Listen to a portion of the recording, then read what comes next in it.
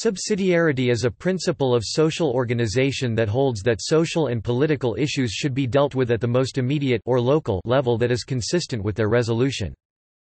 Subsidiarity is perhaps presently best known as a general principle of European Union law.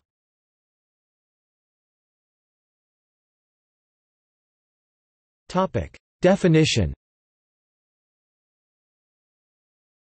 The Oxford English Dictionary defines subsidiarity as the principle that a central authority should have a subsidiary function, performing only those tasks which cannot be performed at a more local level. The concept is applicable in the fields of government, political science, neuropsychology, cybernetics, management and in military command, mission command. Subsidiarity is a general principle of European Union law. In the United States of America, the principle of states' rights is enshrined in the Constitution. Although the principle is older, its expression in the term, subsidiarity, was first coined in 1891 by the Roman Catholic Church for its social teaching. The OED adds that the term, subsidiarity, in English follows the early German usage of subsidiaritat. More distantly, it is derived from the Latin verb subsidio, to aid or help, and the related noun subsidium, aid or assistance. The concept as discussed here was first described formally in Catholic social teaching. Coupled with another Christian democratic principle, sphere sovereignty, subsidiarity is said to have led to the creation of corporatist welfare states throughout the world.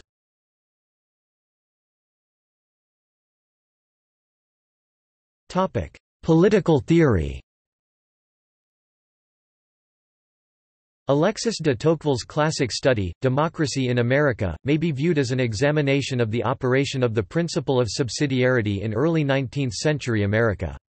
De Tocqueville noted that the French Revolution began with a push towards decentralization, in the end, an extension of centralization. He wrote that decentralization has, not only an administrative value, but also a civic dimension, since it increases the opportunities for citizens to take interest in public affairs, it makes them get accustomed to using freedom. And from the accumulation of these local, active, persnickety freedoms, is born the most efficient counterweight against the claims of the central government, even if it were supported by an impersonal, collective will. As Christian democratic political parties were formed, they adopted the Catholic social teaching of subsidiarity, as well as the neo-Calvinist theological teaching of sphere sovereignty, with both Protestants and Roman Catholics agreeing that the principles of sphere sovereignty and subsidiarity boiled down to the same thing. The term, subsidiarity, is also used to refer to a tenet of some forms of conservative or libertarian thought in the United States. For example, conservative author Reed Buckley writes, "Will the American people never learn that, as a principle, to expect swift response and efficiency from government is fatuous?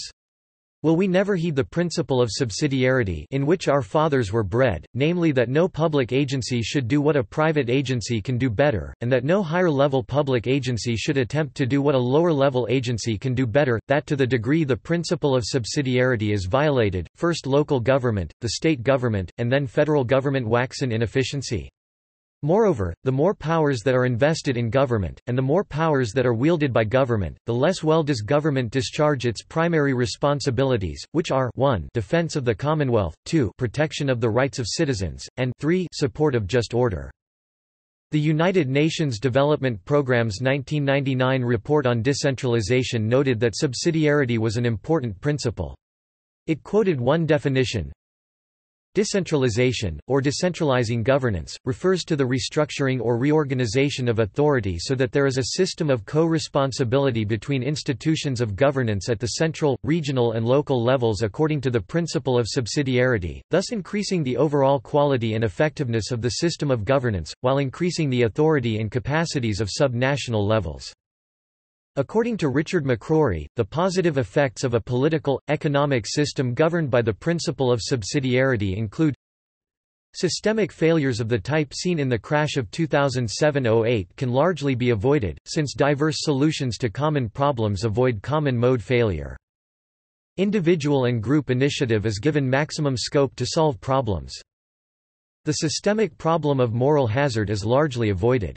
In particular, the vexing problem of atrophied local initiative responsibility is avoided. He writes that the negative effects of a political, economic system governed by the principle of subsidiarity include when a genuine principle of liberty is recognized by a higher political entity but not all subsidiary entities, implementation of that principle can be delayed at the more local level. When a genuinely efficacious economic principle is recognized by a higher political entity, but not all subsidiary entities, implementation of that principle can be delayed at the more local level.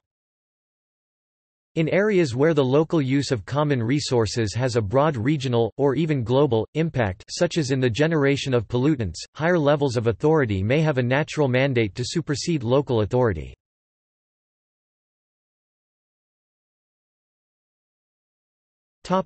General principle of European Union law. Subsidiarity is perhaps presently best known as a general principle of European Union law. According to this principle, the EU may only act, i.e. make laws, where action of individual countries is insufficient. The principle was established in the 1992 Treaty of Maastricht. However, at the local level it was already a key element of the European Charter of Local Self-Government, an instrument of the Council of Europe promulgated in 1985, see Article 4, paragraph 3 of the Charter, which states that the exercise of public responsibilities should be decentralized. Subsidiarity is related in essence to, but should not be confused with, the concept of a margin of appreciation. Subsidiarity was established in EU law by the Treaty of Maastricht, which was signed on 7 February 1992 and entered into force on 1 November 1993. The present formulation is contained in Article 5(3) of the Treaty on European Union, consolidated version following the Treaty of Lisbon, which entered into force on 1 December 2009.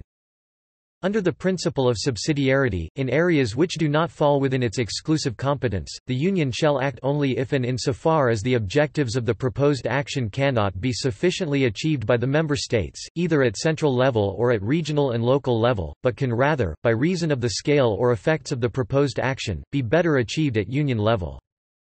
A more descriptive analysis of the principle can be found in Protocol 2 to the European treaties.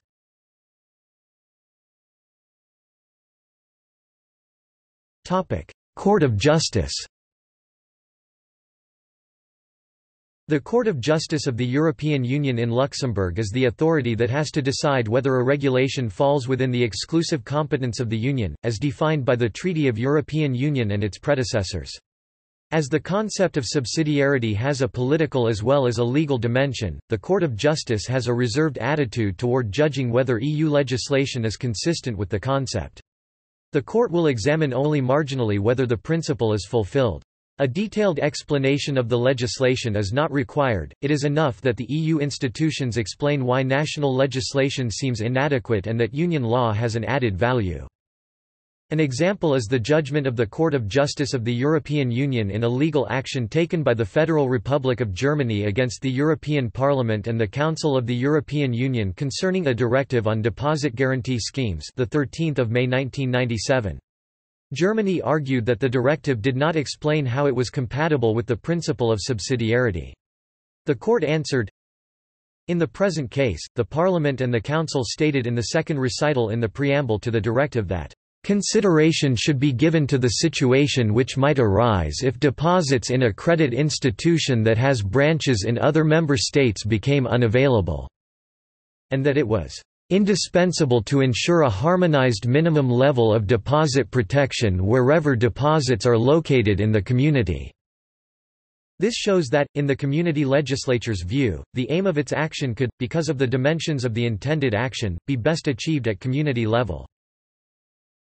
Furthermore, in the fifth recital the Parliament and the Council stated that the action taken by the Member States in response to the Commission's recommendation has not fully achieved the desired result. The community legislature therefore found that the objective of its action could not be achieved sufficiently by the Member States. Consequently, it is apparent that, on any view, the Parliament and the Council did explain why they considered that their action was in conformity with the principle of subsidiarity and, accordingly, that they complied with the obligation to give reasons as required under Article 190 of the treaty. An express reference to that principle cannot be required.